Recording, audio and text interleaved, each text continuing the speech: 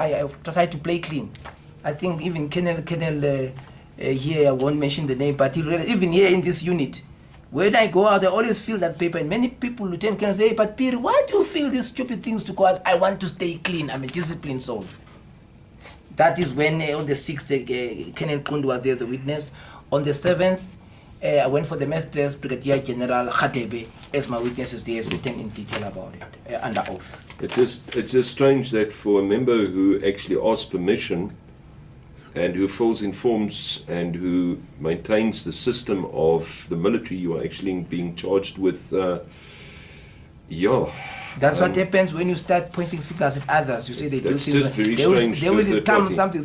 By the way, that... Were you being charged with conduct prejudice to military discipline? That witness who says that I didn't ask permission, he was working under the influence of alcohol, Raymond Lins. That's one of the things. But it was common knowledge anyway on the college. But that's what I wanted to tell the IG, that the discipline is the people get drunk on the college and they forget that they are instructors and students, and they start now sleeping with students and giving them marks.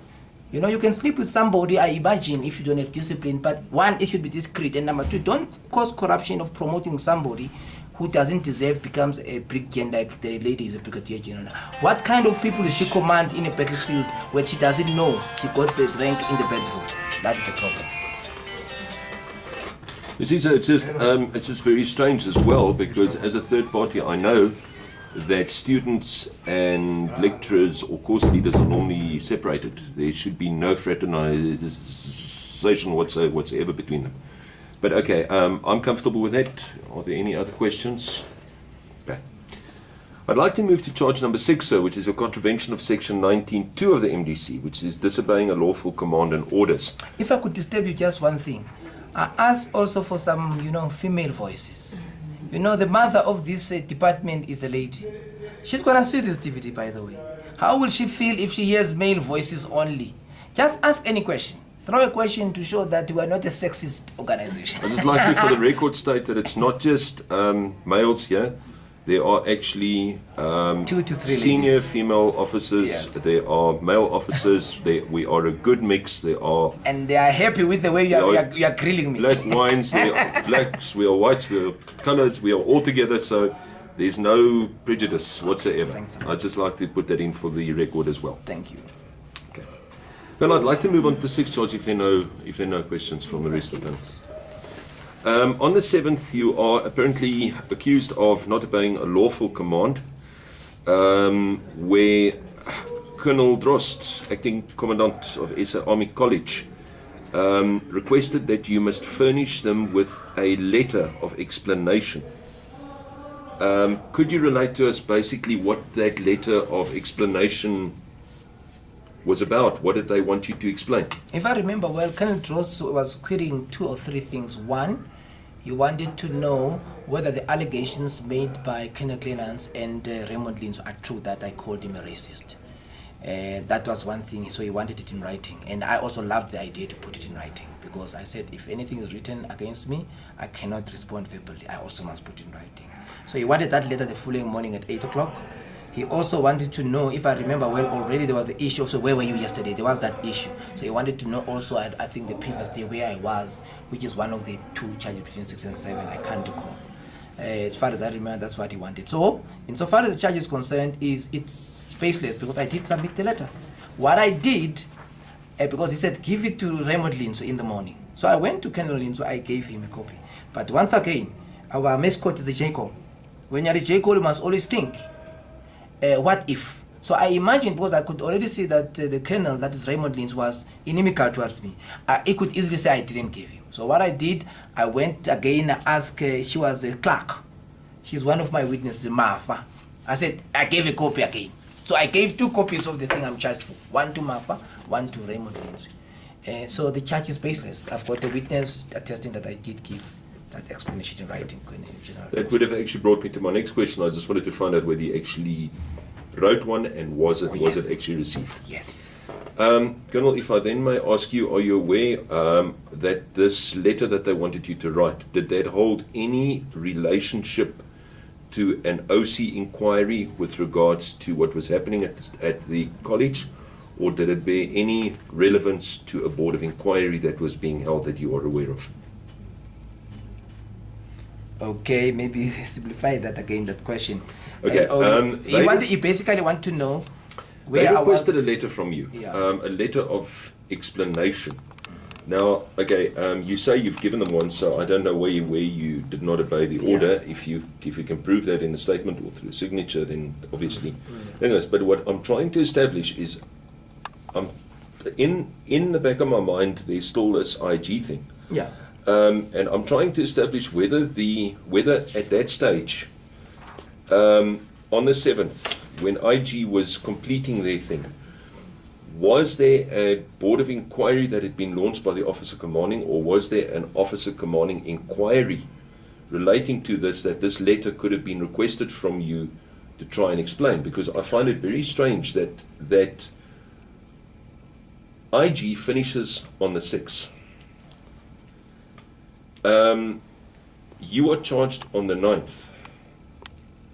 Now, surely in between that, there must have either been an OC inquiry or a board of inquiry. I don't know how to call it. Sometimes they mix the two, but there was an OC inquiry ordered by General Trost.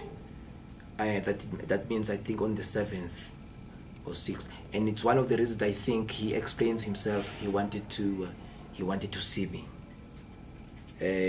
So I don't know. They were mixing two things. But insofar as what he said, I must submit to him in writing. He just wanted to know about the allegations against Colonel, I'm supposed to have done against Colonel Lenans. That's one. He also wanted to know if I remember well where I was, I think the previous day. I can't remember more details. So you were not at any stage warned that this might have legal implications or anything of that nature? No, I wasn't, but I had a suspicion myself that this thing was leading there. Right. Thank you. Any other questions? Okay, I'm just trying to clarify in my mind here the relationship between a board of inquiry or an OC investigation and IG and the charge. It's a whole mess. If I may ask, have you received any documentation from the IG? As from in terms of their report? Yeah, I've received something which they call their report, but I query it. I got it through the High Court about years later. If I may ask, dated the 6th of June. That was the question that I actually wanted to ask you. The 6th of June. Yes, and I'm rejecting 2001. it of the same year I was charged in March the 9th. So I rejected it through the High Court, and the High Court sided with me that it cannot be the report on whose basis I was charged the 3rd of March if it comes after I'm charged. So they actually cooked it up, and most of it is actually my own writing they are returning to me. Yeah, I'm just, as I said, so that was actually on the what of June did you say was there dated, sir? You mean if I remember well, but definitely June 30th, right, about the 30th? 20 to 30th June, okay. 2001. But I didn't receive it then, I received it in about 2005. And was there anything in that report relating in terms of recommending that legal action be taken against you, or? Yes, in that report, if I remember well, it also includes now the OC's investigation that General Trost did himself immediately after General Mashwala had concluded his work on the 6th. He did his own little thing they called an OC's investigation. Okay, just to confirm this, I just want to get this right. IG finishes on the 7th. Let's call it the 6th. On the 6th. Yeah. They do not take a statement from you. No, never. You are charged on the 9th. Yes. But between the 6th and the 9th, there's another mini OC's investigation now done by General Trost. Which has not been recommended by IG. No, not as far as I know. But General Steyn, because I went till to the general of the formation, it was then General Steyn. I went to him and said, what's going on? He said General Mashwala had been to his office, but he refused to give me a statement, General Steyn, to say the troublemaker is Phiri. Phiri must be charged. So, but there was nothing from him. But I do know that even from statements written by General Trost on comments through the High Court, he was commenting to Colonel White to say, yeah, this is the troublemaker Phiri we talked about. It's there in his own right hand. I know they were liaising about me with the IG, but they never called me. I still don't have any paper written where they commit them that I should be charged, because obviously General Mashwala doesn't want to be seen to be the man who crucified me in defending General Bobelo, now she was a major then. So these people are trying to silence a whistleblower, and so I've got these charges hanging over me for 10 years. Yeah, it's as I said, I mean, they finish on the 6th, you get charged on the 9th, yet the report only comes out June, 2 months later, in which they recommend that you charge for which you've already been charged. And the saddest thing is they've still got a judge, a senior military judge, who's prepared to play the game they played. There were 3 other judges who sat in my case. Some of them took pension. They all sided with me that this case can't continue until Phiri gets the IG's report. Then they got another guy. I think they bought him. He said there's a judge. That's why I went to the High Court, and the High Court said, Phiri, that man should stop. Told the minister, it can't continue until you give it. But the problem now, as I said earlier, I'm sitting into pension with this. Okay, Colonel, if there are no further questions. Now, did they explain to you why did they stop your court-martial case? I stopped it myself. I went and pleaded with the judge of the High Court. I said that thing should be stopped pending that I should receive those statements, Colonel Kleinans or whoever else is supposed to have talked to the IG, General Mashwala. I receive and hear what they say.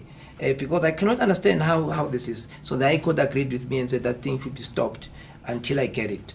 Now my employer says to me, Phiri, you cannot ask to go on courses because our courses were closed as well. You cannot be promoted because you are refusing to answer to the allegations. I'm saying I can answer. I've got general standing on my side, but I cannot bless the process which is flawed, where people are charged without the port of inquiry on which it's based. That is why we're stuck with it. That's why I'm appealing to the minister and my commander-in-chief to help me remove these charges. If I don't get a pleasure there from my employer, I'll go again to the High Court to ask them to remove these charges. As I said, did you communicate to the military law officers to tell you now where do you stand with your court-martial case? Well, it is still standing. I didn't need to inquire about that. I think I'm clear. Once you plead, that case cannot go away. It has started. So it's standing because, remember, it is the High Court that said they must end. I'm going at the end of this month or the beginning of next month, November, to the High Court again with the Minister of Defense, where the Minister has appealed because 2 or 3 times already the High Court sided with me against the Minister of Defense. Said, you haven't. But the Minister appealed. So there's going to sit 3 judges at the beginning of November to hear that appeal. Because from my knowledge, this gentleman, M. Borman, acting prosecutor counsel major, he could have given you the board of inquiry, the preliminary investigation, the IG's report before time. And the date of the... They never gave me, they only gave me some of the documents through power of the High Court. So you can see the whole thing is cooked. It's not healthy. I believe the High Court will easily dismiss that, but before I asked the High Court to do that, I must answer to some of these allegations. In fairness, one day, if there's a recommendation either from the minister or from the president to say, give Phiri a rank, say a brigadier rank or whatever, they will ask officers like yourselves to sit down and make a recommendation. And then you'll be looking at these charges and say, but this guy looks like Udalis Krufu, which is not like, it's got a loose Krufu. How can he be saying this? So I thought I must answer to these charges, at least, even though it's not in the military court, because the military court will never give me the chance. I'll go to the grave before I answer in the military court, what you call, or the High Court will dismiss this thing because it doesn't have a leg to stand on.